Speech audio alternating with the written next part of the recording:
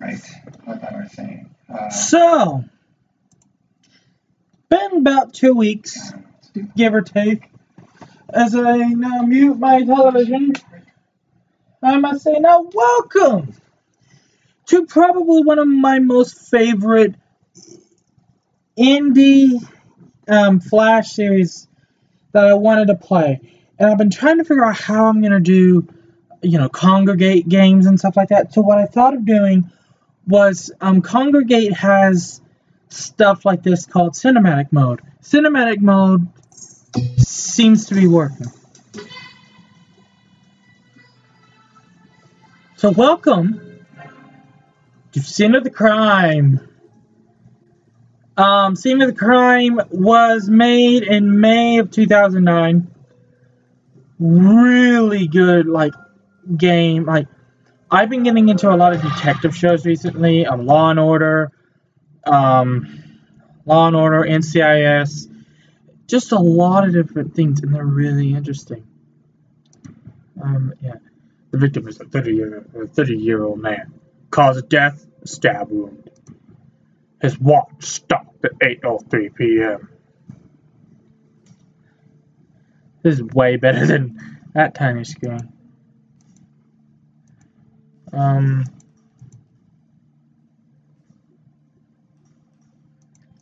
Oh, you can't. Okay. You can't look at the guy. I have to remember this now. Because that's smart. Hide the knife in the toilet. Great amount of bleach. Somebody wanted to cover their tracks.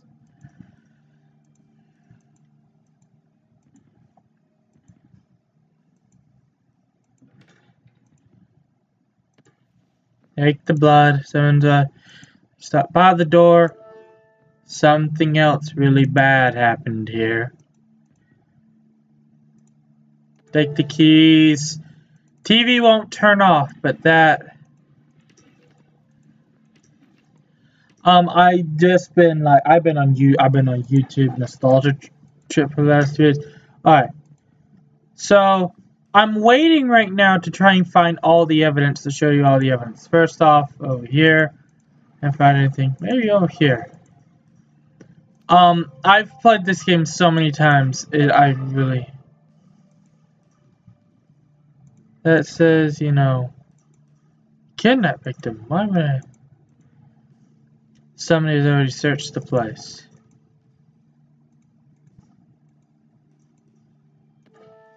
Hair. Suspect. Woman. Picture abduction? Looks like $100,000 hidden in the safe.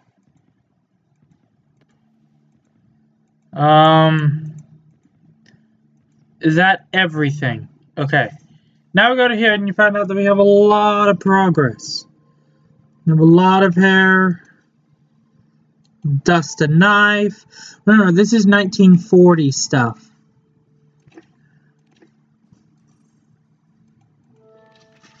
The victim has probably been kidnapped. The person.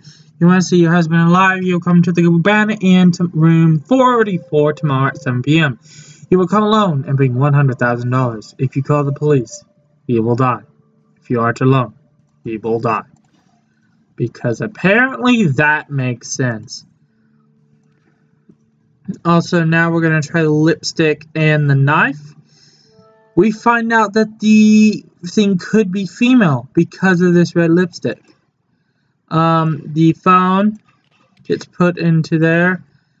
You also use that right there. This changes every time. 3811. 3811. New message on the phone. 1930. Martha won't bother us anymore. I've got the prize. Solves the case. So what happened? Now I know the truth. Martha Riley had won $100,000 in a lottery.